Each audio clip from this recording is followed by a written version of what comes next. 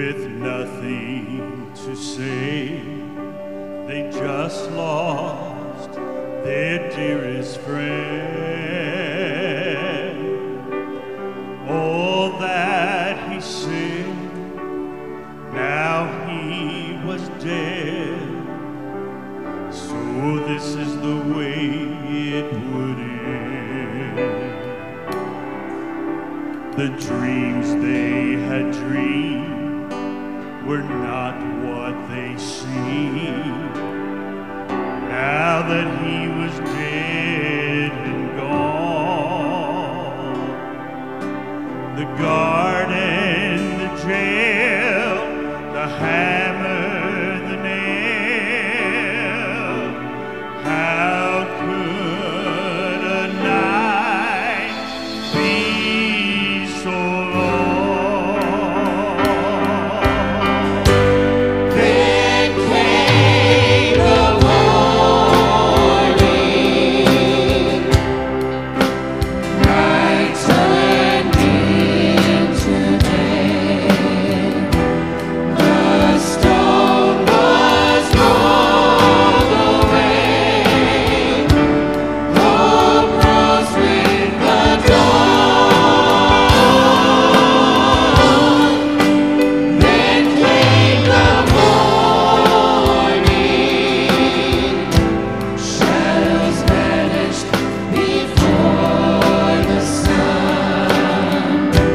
Death had lost and life had won, for morning had come.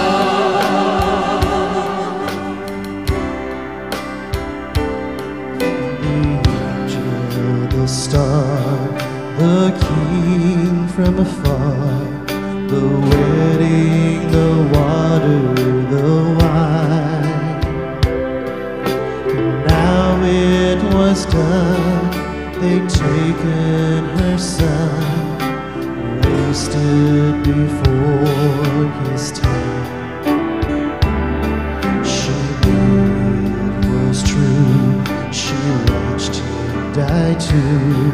She heard them call him just a man. But deep in her heart, she knew from the start, somehow her son would live again. Then came the morning, night turned into day. The stone was rolled away, hope rose with the dawn. Then came the morning, shadows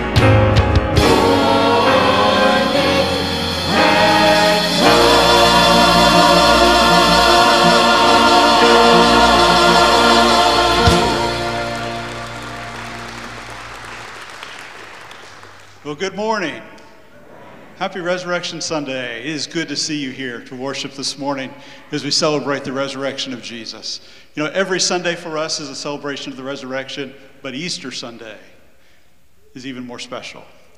So we celebrate the fact that Jesus died, he was buried, and then came the morning. What a great truth that is. I want to read for us out of Mark chapter 16 this morning as we begin. Mark chapter 16 says, when the Sabbath was past, Mary Magdalene, Mary the mother of James, and Salome brought spices so that they might go and anoint him. And very early on that first day of the week, when the sun had risen, they went to the tomb. And they were saying to one another, who will roll away the stone? For it is very large. And looking up, they saw that the stone had already been rolled away. And entering the tomb, they saw a young man sitting on the right side, dressed in a white robe, and they were alarmed. And he said to them, do not be afraid. You seek Jesus of Nazareth, who is crucified. But now he is risen. He is not here. Today we celebrate that truth. What a glorious opportunity it is for us to gather together as the people of Christ to celebrate a risen Lord and Savior. A couple things I want to call your attention to as we begin this morning. A couple of announcements there in your bulletin. The Annie Armstrong Easter offering, and we do this every year about this time. We take up an offering for the purpose of supporting missionaries around North America in order that they could go and tell others. You know, there are people all over North America, all over the world even today, who aren't in church on Easter Sunday morning because they don't know who Jesus is. And so every year about this time, we take up an offering in honor of Easter to support missionaries that are going out and sharing the good news of Jesus. Also, college students, right after church next Sunday morning will be lunch for you all in the atrium. And then somehow we're at the point where we're only about a month away from graduation Sunday. And so if you're a graduate or have a graduate in your family, somebody who's graduating this year, let the church office know. The information about that is there in your bulletin. And then one last thing, if this is your first time with us here at Frederick, I want to encourage you to fill out a Connect card just like this. It's behind the seat in front of you. We'd love to have an opportunity to follow up with you this week, get to know you, let you get to know who we are as a church. And so if you would do that for us, you can leave that on your seat when you leave this morning. You can give it to one of the pastors out in the foyer. We'd love to have a record of your attendance and have an opportunity to connect with you after today. All right, well, I think we are ready to start. Just as we celebrate Jesus' resurrection, we're ready to see somebody unite with Christ this morning in baptism. So if you'll turn your attention to the baptism. You may take a seat. So today we have another wonderful day with baptism, and we celebrated one last week, and we have another this week. Today we have Lara Steele and her family behind her, and she's coming to in this time to be obedient. And it's been a joy to see her growing up from the little girl that she was when I first met her to who she is now. And it's been a blessing to be able to see this and this day happen today. And so we love you and pray that the Lord continues to guide you in your walk with him. And so, Lara, have you accepted Jesus Christ as your Lord and Savior? All right. I baptize you as my sister in Christ in the name of the Father, Son, Holy Spirit. Buried in death, raised in life.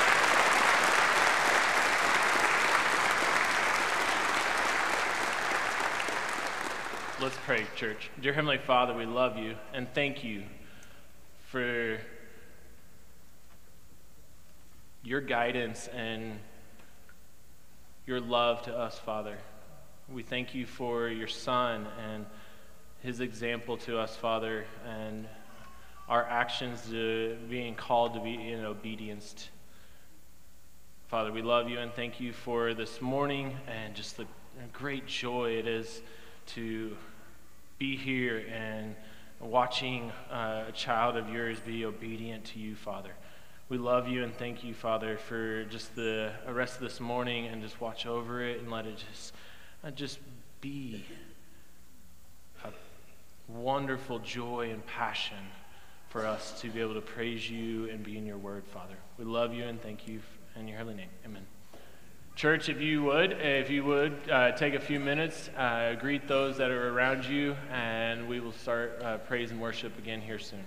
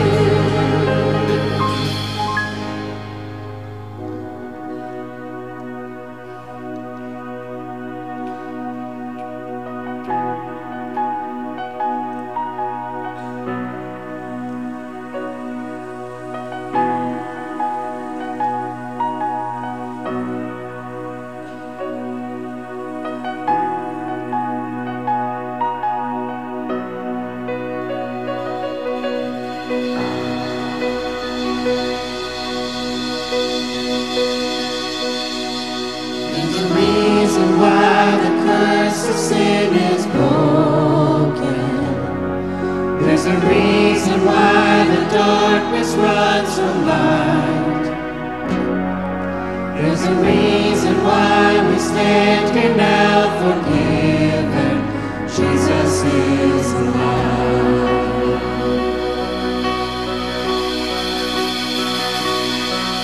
There's a reason why we are not overtaken.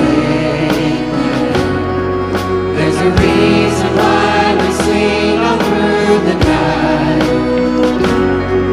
There's a reason why our hope remains eternal. Jesus is alive.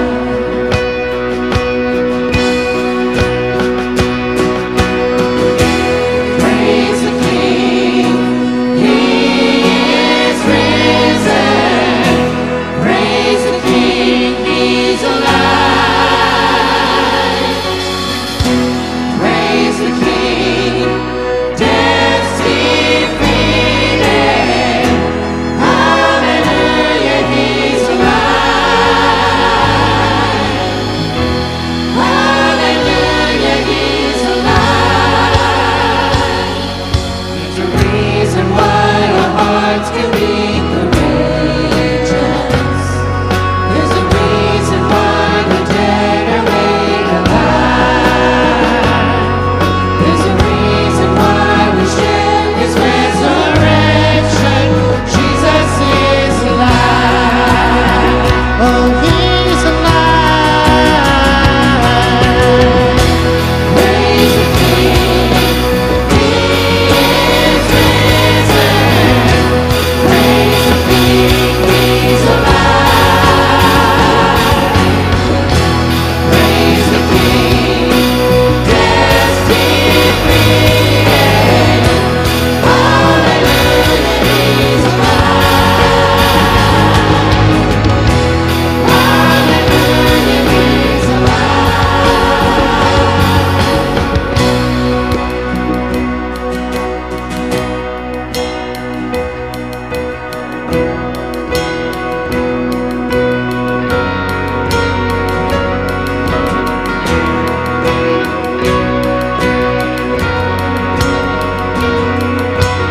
Brave could not ignore it. All of heaven's roaring. Hell, where is your victory? Death, where is your sting? The world could not ignore it. When all the saints are roaring. Hell, where is your victory? Death, where is your sting? The grave could not ignore it.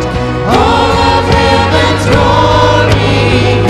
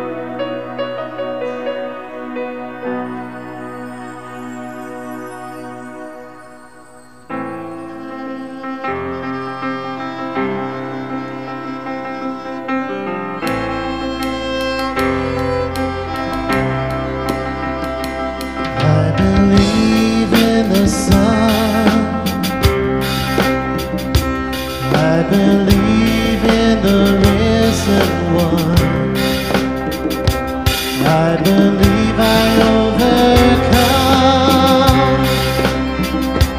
by the power of His blood. Amen. Amen. I'm alive because He lives. Amen. Amen.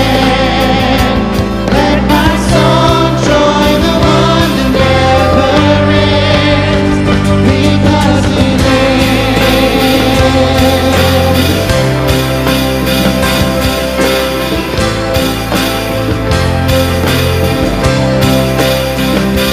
I was dead in the grave. I was covered in sin and shame. I heard mercy call my name. He rolled the stone away. Amen. Amen. I'm alive because He lives. Amen. Let my soul join the one that never ends, because He lives. I can face tomorrow, because He lives. Everything is wrong. I know He holds my life, my future in His hands. Amen. Amen. I'm alive because He lives. Amen. Amen. Let my soul join the one that never ends. Amen.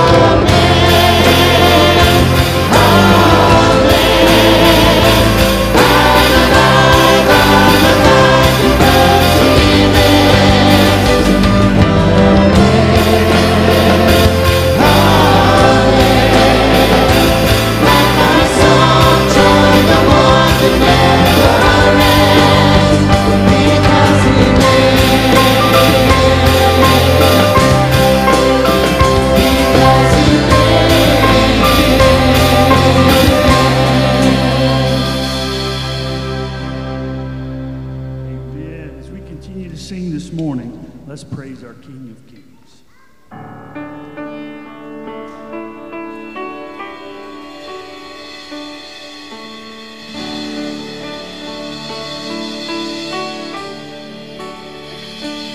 In the darkness we were waiting, without hope, without light, till from heaven you came running. There was mercy in your eyes, to fulfill the law and prophets.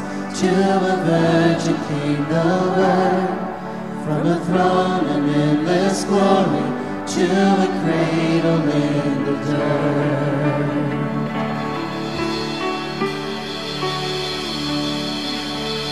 Praise the Father, praise the Son, praise the Spirit, three in one. God of glory, majesty, praise forever to the King of Kings.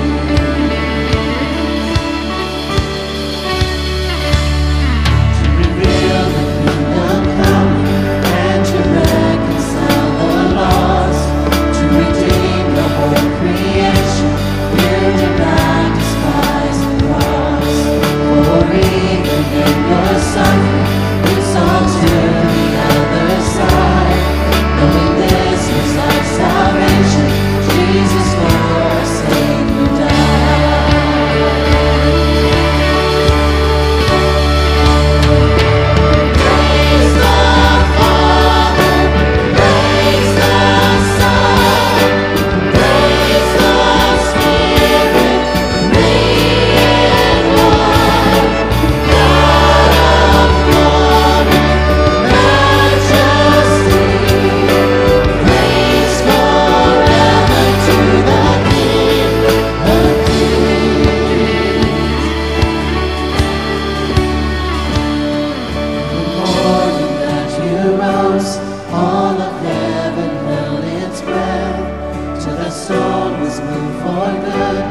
For the Lamb that conquered death, and the dead rose from their tombs, and the angels stood in awe. For the souls of all who come to the Father are restored, and the Church of Christ was born. Then the Spirit lit the flame. Now this gospel truth of hope shall not kneel, shall not fade, but His blood and in His name, in His freedom I am free. For the love of Jesus Christ, who has resurrected me.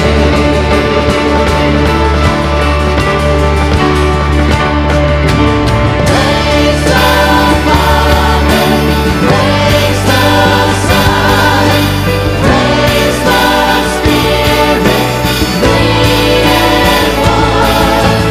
God of glory, majesty, praise forever to the King of Kings. Praise the Father, praise the Son, praise the Spirit, three and one. God of glory, majesty, praise forever to the King of Kings. Praise forever to the King of Kings.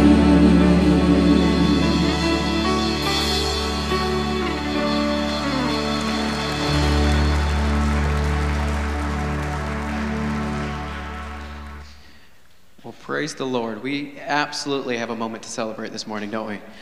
So, church, it's good to see you. I'm glad that you're here. It's a pleasure to not only get to worship our Lord and Savior, but also be able to do it with each other. So, we're going to read the scripture this morning, which is in 1 Corinthians. If you want to turn with me to 1 Corinthians 15. Start in verse 12. Now, if Christ is proclaimed as raised from the dead, how can some of you say there is no resurrection of the dead? If there is no resurrection of the dead, then not even Christ has been raised. And if Christ has not been raised, then our proclamation is in vain, and so is your faith. Moreover, we are found to be false witnesses about God, because we have testified wrongly about God that He raised up Christ, whom He did not raise up. In fact, the dead are not raised. For if the dead are not raised, not even Christ has been raised. And if Christ has not been raised, your faith is worthless. You are still in your sins. Those then who have fallen asleep in Christ have also perished. If we have put our hope in Christ for His life only, we should be pitied more than anyone. Lord, we come before you today with hearts just ready to celebrate the resurrection that you have. Lord, we are indebted to you. We are grateful for you. And Lord, we cherish the moment that we get to be with you this morning. Pray these things in Christ's name. Amen.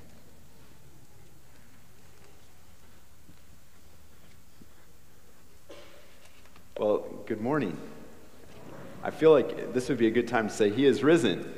And He's risen indeed, right? Isn't that the right answer? He's risen. It's a joyful thing to get to celebrate this morning together. And just before we get started, I just would say it's a real honor and privilege to just after last weekend to have the affirmation of the church in his leading for the lead pastor position going forward. And I'm excited about that. I feel like this is a season of hurry up and wait, just so you know, because I'll start on June 1st. And in the meantime, I'm just looking forward to continuing things like we've been doing. And it's a joy to get to preach this morning and have that opportunity. And I'm excited to look at 1 Corinthians chapter 15 together because it's all about the resurrection. And I was thinking this week as I was watching news headlines, kind of like we do, and you probably heard the story about the big container ship in Baltimore that struck a bridge, and within seconds, the whole bridge was in the water. And it was if you watch the video of that, it's a sobering tragedy to watch. And I was thinking about that as I was thinking about this message for today, and it just hit me that, in many ways, the resurrection is much the same way to the message of the gospel. The resurrection holds up the whole thing. It validates and it proves that Jesus is who he said he was. And, just thinking about bridges, I don't know if you think very much about bridges when you drive over them. I remember whenever I was a kid, I lived not too far from the Mississippi River, and regularly we had to drive across a bridge into Dubuque, Iowa, over a potholed bridge. And every time I held my breath, and I wondered if we would make it over. And I guess I probably didn't need to be so worried, because every time we made it just fine. But that's kind of, and maybe if you've driven on other bridges down in Florida, you just drive along miles of bridge, right? And there's nothing but water, and you just kind of wonder, like, is this going to be okay? I don't know. I have a little bit of a fear of heights, and just even the thought of crossing a bridge in the midst of water, and it's like, oh no, this is troubling.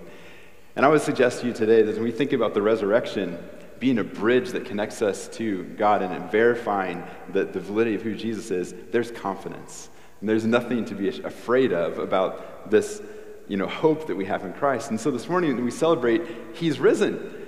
And, we rejoice in that, and we rejoice in the fact that although Jesus did die an agonizing death, and He suffered greatly on the way to the cross, and He was really dead, really laid in a tomb, on the third day, He rose again. And whenever some women went to the tomb to look for Him, to put spices on His body, just like the text that Jeff read this morning, He wasn't there. And very quickly some angels appeared, and they said, well, who are you looking for? And looking for Jesus, and He's not here. He's risen, just like He said He would do. And so they ran off, and they told the disciples, who came running to rejoice and to talk, actually not to rejoice. At first they came running to ask the question, what happened? Where did Jesus go? Who took His body? And they found only grave clothes. They found nothing to mourn over. In fact, there was cause for rejoicing. And soon, Jesus would appear. They would see Jesus, and Mary Magdalene and the other women who were there, they saw Him, and they went and told the disciples who saw them. And then Jesus would walk along the road to Emmaus. You can read that account in Luke chapter 24, talking with a couple of disciples. He was alive. And then our text earlier, before what Jordan read just a moment ago, it says that Jesus appeared to over 500 people at once. That would be roughly this amount of people Jesus appeared to. So if you want to know, was there eyewitness testimony about Jesus rising from the dead? God's word is really clear, absolutely certain that Jesus really rose from the grave. The resurrection matters. And today, as we look at 1 Corinthians 15 together for a couple of minutes, I wanted to just present to you from this text, from verses 12 on, 3 reasons why I think the resurrection is absolutely integral to the gospel, why it's central to the gospel message, why we must have the resurrection. And so the first reason, we see this in the first few verses, is that the resurrection is integral to the message of the gospel. Like the contents of the gospel depend upon the fact that Jesus really rose from the grave. This is what Paul says there in verse 12, when he says, "Now if Christ is proclaimed as raised from the dead, then how can some of you say that there's no resurrection of the dead?" Our faith is built on a miracle. It's built on the miracle that Jesus rose from death. He was not, as some say, just mostly dead. No, He was really dead. He really died and came back to life. I heard a preacher this week talking about the resurrection. He said, if you can imagine burying someone at the foot of the Himalayan mountains, and then after that, them just rising through the top of the mountain, victorious over death. That's the same sort of thing that has happened here with Jesus rise from the dead. It's impossible. The impossible has happened. And so the message of the gospel depends on the reality that Jesus really rose. And if you look back in 1 Corinthians 15 to the verses before what I read today, like starting in verse 3, you see a quick account of the gospel. He says, "For I delivered to you of first importance what I also received, that Christ died for our sins in accordance with the Scriptures, that he was buried, and that he was raised on the third day in accordance with the Scriptures. And then he appeared to Cephas and the 12, and he appeared to more than 500 brothers at a time, most of whom are still alive, though some have fallen asleep." And you could keep reading. But the essence of the gospel is Jesus died, was buried, and rose again. And so the rose again part, the resurrection, is absolutely integral to the gospel message. And he says, we go on in this text in the next verse, he says, "And if there is no resurrection of the dead, then not even Christ has been raised. And if Christ has not been raised, then our preaching is in vain, and your faith is in vain." That the word vain there literally means empty. So if the resurrection isn't true, then our preaching of the good news about Jesus is empty. There's no weight to it. Our faith is empty faith. There's nothing to it. There's no substance to it, if not for the resurrection. And Jesus rose from the grave victoriously. He really did. I was thinking about this verse where when it says that then our preaching is empty. It's possible that some of you here today may believe that most preaching is empty. Like, yeah, I've heard it before, And some of you maybe are here this morning, I just know this how it is. It's Easter, and you might be here because someone invited you, or you want to make someone happy, and so you're here, and you're just like, but I'm not really looking forward to the preaching part because I don't really think there's anything to be heard there. And I would just say to you that whether that's true or not, you can determine later. But the preaching of the gospel, there's substance, and you need to listen, because Jesus really did rise from the dead.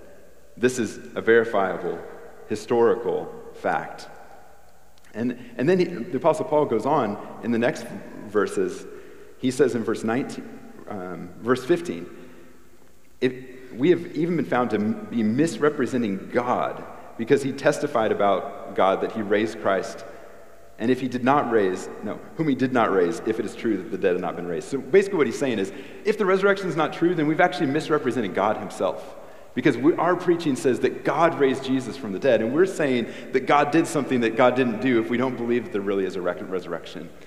And I know for most of you here, I don't need to debate the validity of the resurrection. You believe that Jesus rose from the dead. I just want you to see and to grasp and feel the weight of the reality that the resurrection absolutely matters to the message of the gospel.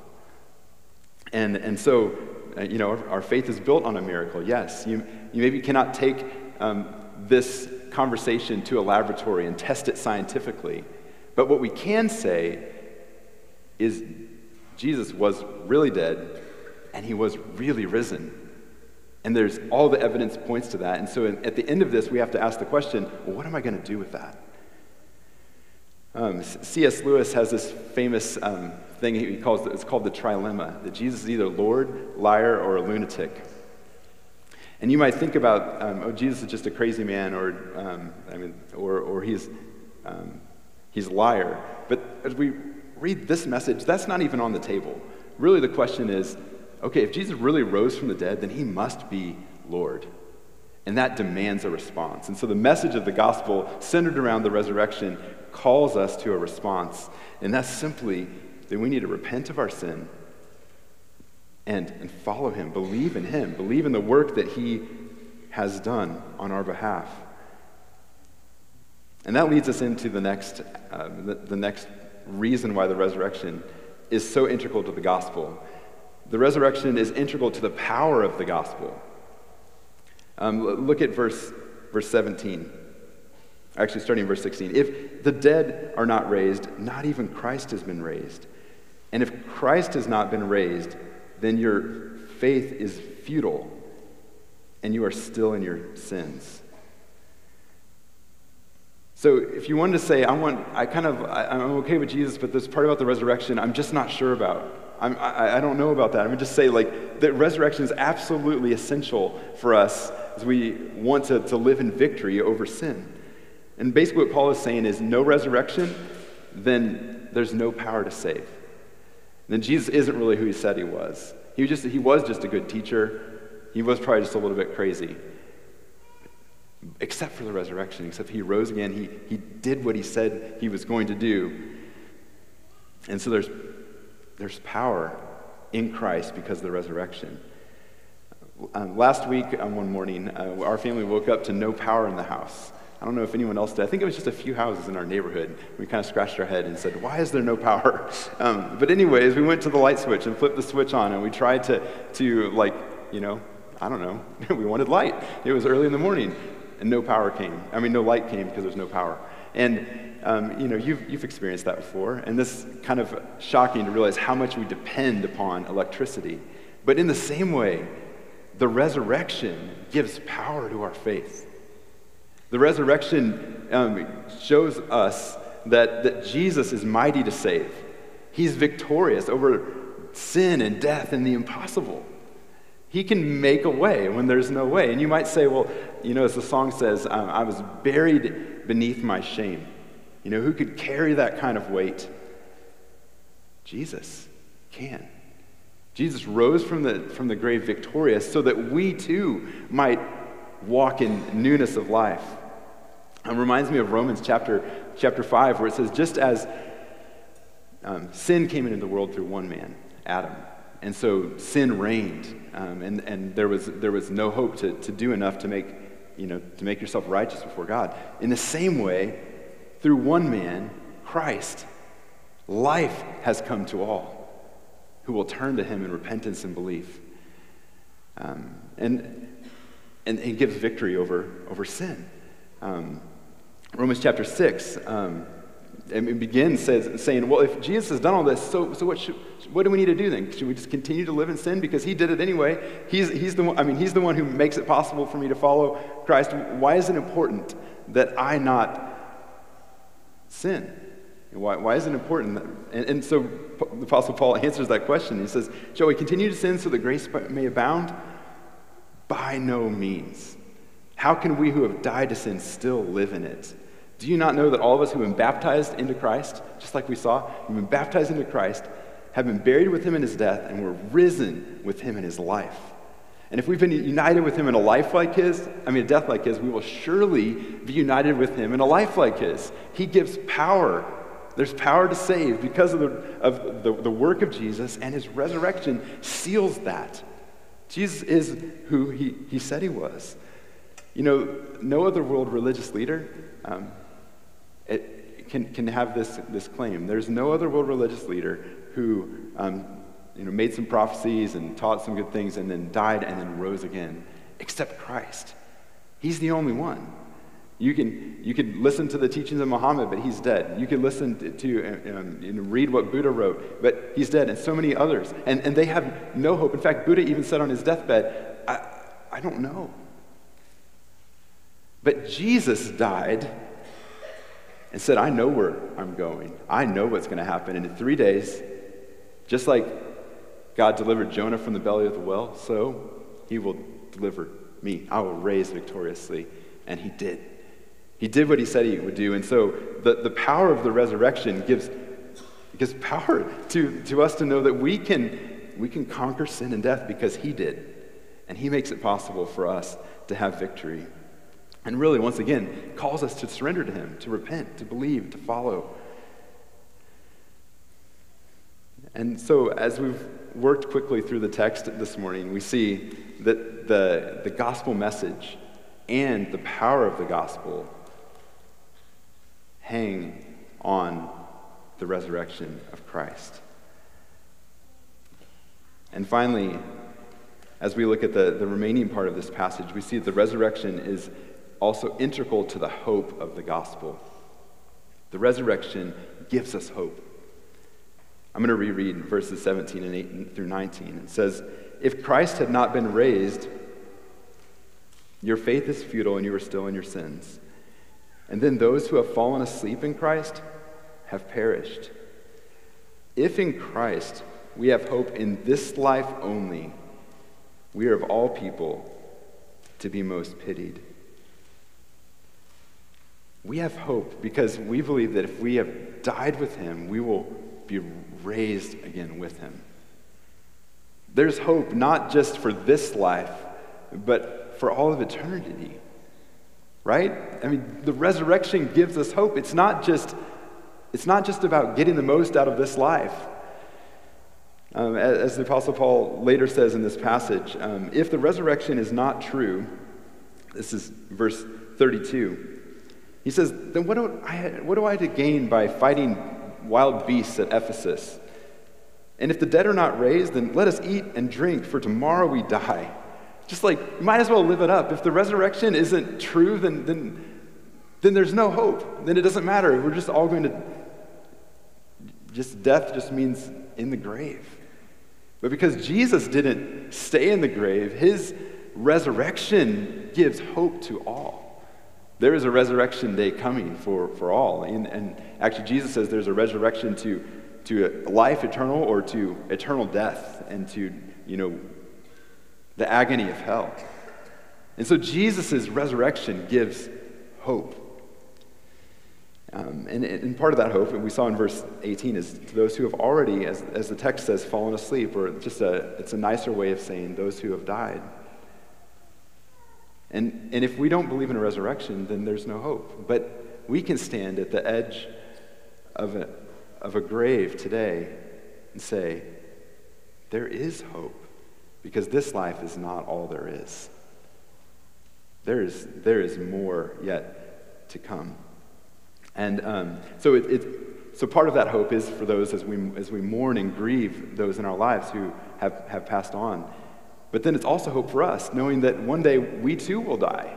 And we don't need to fear, because there's hope for eternity.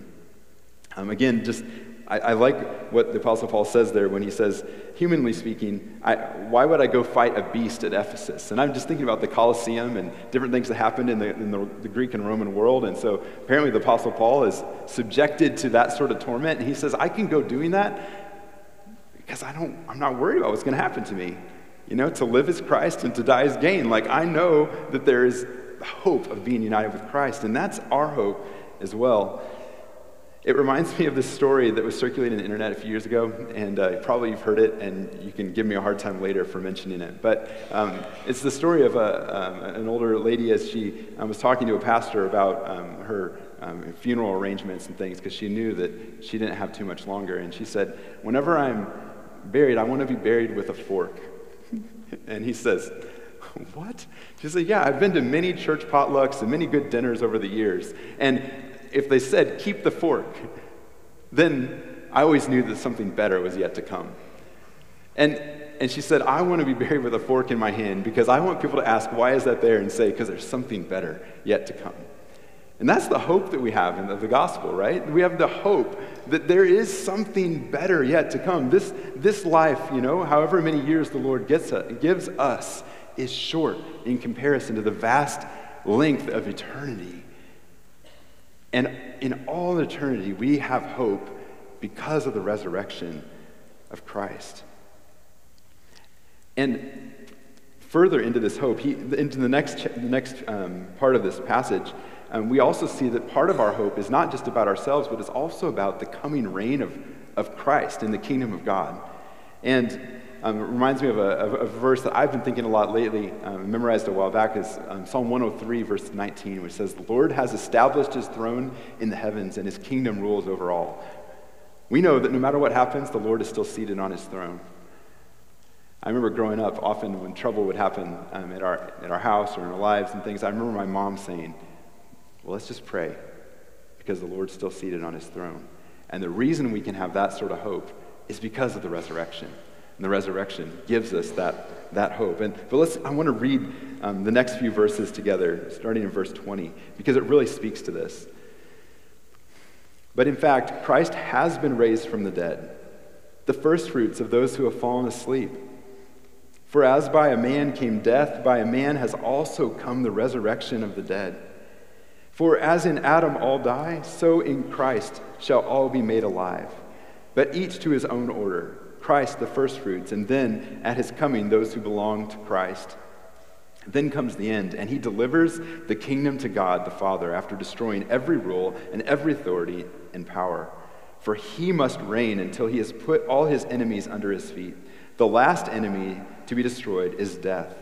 For God has put all things in subjection under his feet. But when it says all things are put in subjection, it's plain that he is accepted who put all things in subjection under him. In other words, God is still above even Christ. And when all things are subjected to him, then the Son himself will be subjected to him who put all things in subjection under him, that God may be all in all. So there's a lot there that kind of, as you read through it, almost kind of get a little bit tripped up in it. But the point is that death came through one man, so life comes through one man. God in the flesh. Jesus came to the earth, lived a perfect life, died, and then rose again so that he could give life to all humanity, to all who would repent and believe and follow him. And then Scripture is clear that one day every knee will bow before Christ, before God. Every knee will bow because he is going to reign over all things. He'll reign forever. So this is our hope, is not just about ourselves and our death and our future resurrection, but our hope is that Christ reigns eternal in the kingdom of God. And there's such hope in that. No matter what happens in an election year, no matter what happens in our world and our nation, he reigns. And that hope all comes back to Resurrection Sunday, where our hope is in Christ and what he has done. So sometimes we look around at a world that feels like it's in shambles. And as believers in Christ, we don't need to despair because our hope is in Christ. That he has conquered sin and death and the grave, and he will reign eternally, and we can trust him. I said earlier that our faith is built on a miracle, and it is. Our faith is built on a miracle, that God would love sinners while we were still sinful. He would die for us. He would send his son to die on the cross for us so that we might have a bridge to him. And that comes as we trust him in repentance and belief. And I guess the question that comes down to is, what's your response to the resurrection? What's your response to the gospel? What are you doing about it? If you're a follower of Christ, and I know many of you are, and you're faithfully pursuing him, I hope that this is just a good reminder that our hope is in Jesus and the supernatural work that he does. But if you're sitting here today and you're coming on the invitation of someone to church this morning and you're not sure about where you are with God, I would just say this is a great place to ask questions and a great time to say, I want to be made right with God. I want to be made new. I want to believe in the resurrection hope. And the Bible is really clear about that. If you confess with your mouth Jesus is Lord and believe in your heart that God raised Jesus from the dead, you will be saved. And it can begin a life of walking with Christ. So if that's where you are today, I would just invite you to respond to Christ in repentance and belief and following him. And in a couple of minutes, we're going to sing, and there will be a time where you can do that. You can come talk with me or one of the other elders at the front, and we'd love to talk with you about that, or just pray. If you just need prayer this morning, you could come to the front in a little bit and pray. I'm going to go ahead and pray, and then we'll move into that time. Father, thank you so much for the opportunity to gather this morning and to celebrate that Jesus is risen. He's no longer in the grave, and he lives. You are alive. And we just thank you for that. Thank you for the hope that we have in you. Lord, I pray that this morning that you would do in our midst, through the fellowship, through the worship, through your word, that you would do something in our hearts, that for the one who is weary this morning, that you would bring revival, you would bring resurrection of spirit, a resurrection of a desire to live for you. And Lord, for the one who has never surrendered to you, I pray that today might be that day, Lord, that you would call them to yourself. As your word says, the flesh is not able to save. Only the Spirit gives life. And so we just pray that you would do that this morning, and I pray that you would put it on the heart of folks to come and to pray and to be made right with you this morning. It's in the name of Jesus we pray. Amen. If you want to go ahead and stand, and then I just want to invite the other elders in the room if you want to come and stand in the front. And if you would like to come and just pray. It doesn't have to be for salvation. Just pray about something that's going on in your life. Maybe you're despairing and you need hope. Come talk with us, or whatever is on your mind. If you want to know, like, how can I be a part of this church more faithfully or something like that, we'd also love to talk with you about that. Or how to follow Jesus for the first time. Come and talk with us.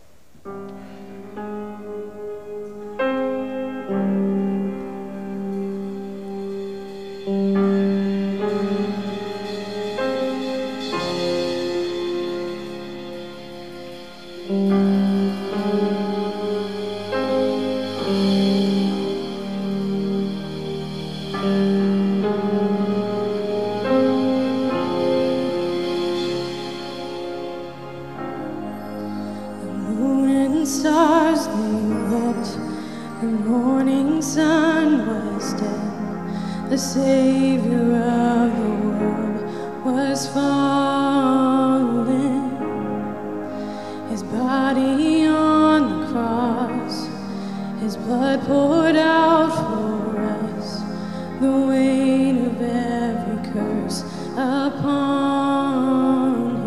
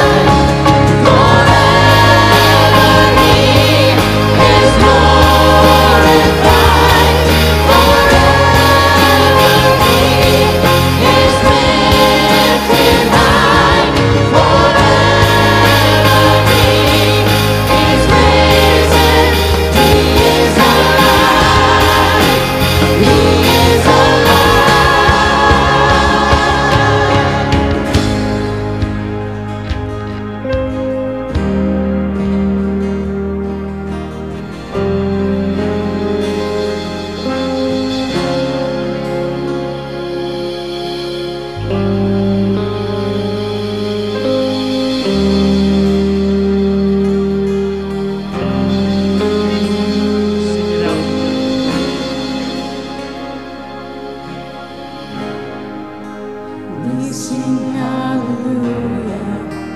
We sing hallelujah. We sing hallelujah. The Lamb is overcome. We sing hallelujah. We sing hallelujah. We sing hallelujah.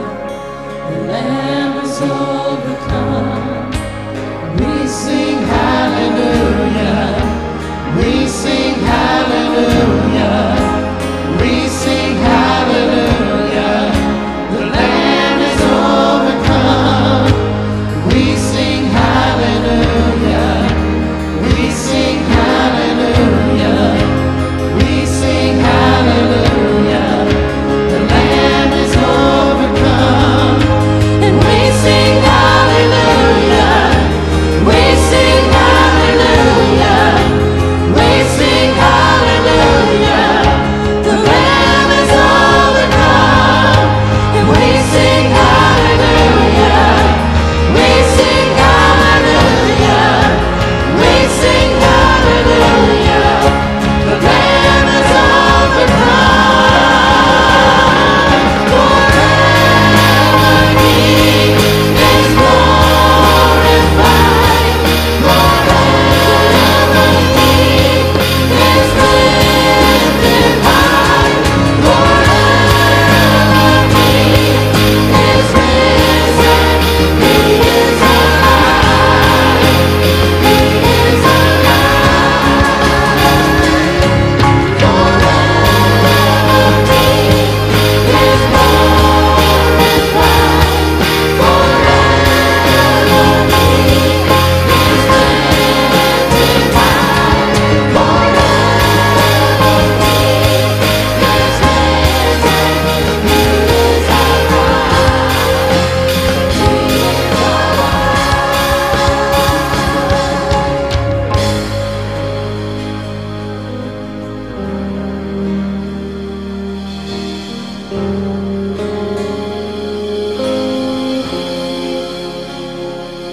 He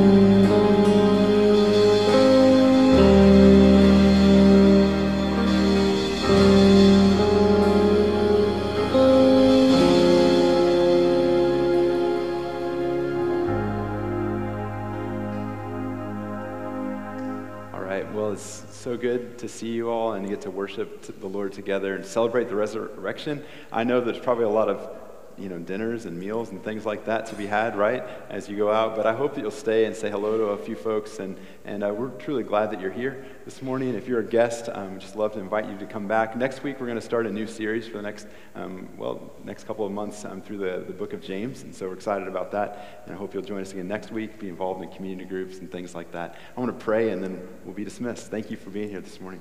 Father, thank you so much for the opportunity to gather and to worship you and open your word together and be reminded of the power of the resurrection and that it matters still for us today. And I pray that you'd help us as we leave this place to go with the hope of the resurrection on our hearts and our minds. And I pray that you would use us as ambassadors for this hope to our families and the places where you take us even today. And it's in the name of Jesus we pray.